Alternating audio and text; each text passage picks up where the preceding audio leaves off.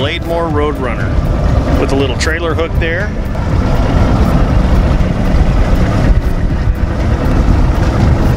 Ready to go.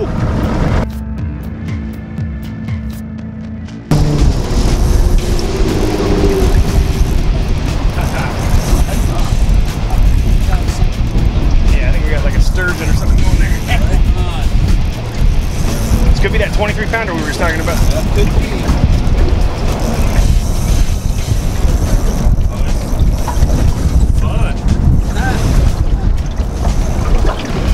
Good morning, everybody. Rob Holman with Northwest Fishing Reports. We've got something neat today. We're doing some tackle testing with Okuma rods and reels. We're out here with Mark Bush. That's not a sturgeon. Twisted Waters. Check this out. Dude, get the net. That's a big walleye. It's a great way to start the morning. We're netting this. Wow!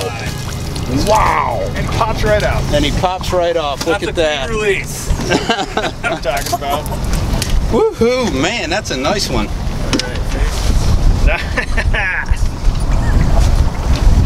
So, kind of lighter gear we're using there, guys. We are. We've got 20-pound braid, and I've got about an 8-pound leader on here. Oh, I got it. And that's an Okuma rod. That's the new Okuma Deadeye Pro. These are walleye specific series.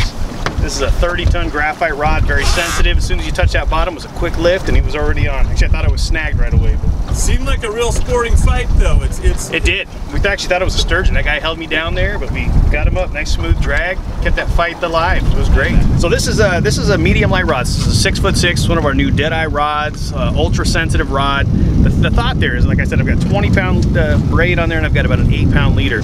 Real sensitive, 30-ton graphite. So every time you feel that little nick there, you're going to be able to swing on that fish. It's usually a fish. You know, very sensitive. These walleye, they don't bite hard. It's not like they're going to slam it like a bass or like a salmon or anything else. A lot of times it's just a little bit of subtle difference. So on that lift, as soon as I hit the bottom, it felt just a little bit different. Then that's it right there. Just set the hook. You put her in the boat. Put her in the boat. That's what we got to do. We're going to do a whole bunch more of those today. Right on. Nice little sturgeon there. See, it happened. It happened. Do they have teeth? Yeah, no, they got spines, dude. Okay, so can I stick my finger? Especially those babies. Yeah. I've never seen one that small. That's awesome. Isn't that awesome? I get the record for the smallest sturgeon caught today, but I'll tell you what, this Okuma handled it like a pro. Nice one. There we go. Woohoo! I got me a walleye.